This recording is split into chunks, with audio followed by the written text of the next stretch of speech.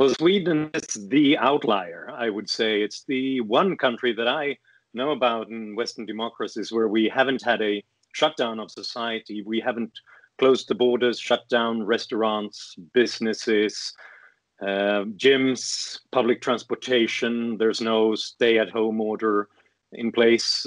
The one more important restriction is that public events with more than 50 people is not allowed in Sweden for the moment. But apart from that, most of it is based on voluntary social distancing. We are recommended to don't go to work if you don't have to, don't travel if you don't have to, and so on.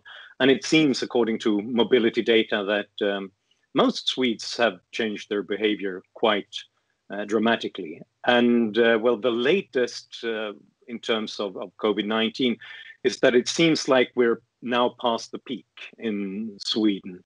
The number of people in intensive care has been, the new arrivals in intensive care has actually been stable for almost 2 months in Sweden. So it's always been a fairly stable situation without the kind of exponential growth that people talked about. And now, since the last 2 weeks, we've also seen an absolute decline in people in intensive care, and the number of deaths is slowly declining. So with some luck, we are getting past this and we attain more of immunity so that society can get back to everyday life, and the elderly can go back into normal life sooner than in other places.